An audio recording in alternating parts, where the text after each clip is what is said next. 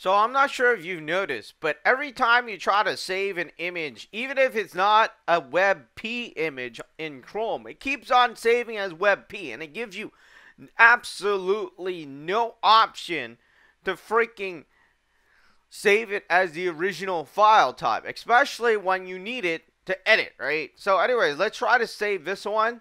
As you can see here, I saved it multiple times, and it keeps on coming as this WebP file here, which is Google's native image file. I mean, I don't want your native image file. Stop bothering me with it, right? So anyways, I opened the actual file link, and as you can see here, it's a PNG, and I want that. That's what I want, right? Because it's easily editable, and you know, some people are saying, hey, you could use Paint and whatnot.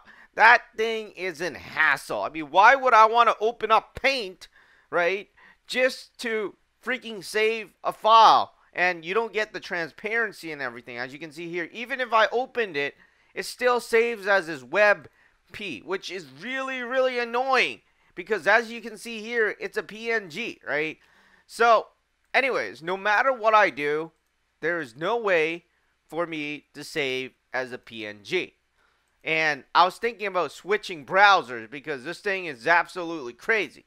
Anyway, so if you're using Google Chrome, you gotta go into your extensions or go to the Chrome store and then download an extension. So I'm gonna do that.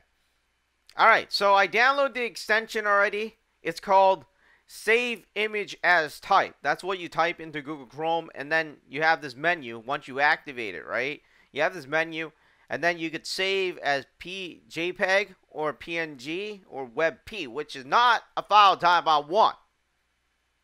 Alright, so once you click the save thing, it will go here and it'll allow you to save. And as you can see here, I already saved a copy of the image, which means it works. So that's good. I mean, I'm able to access it now.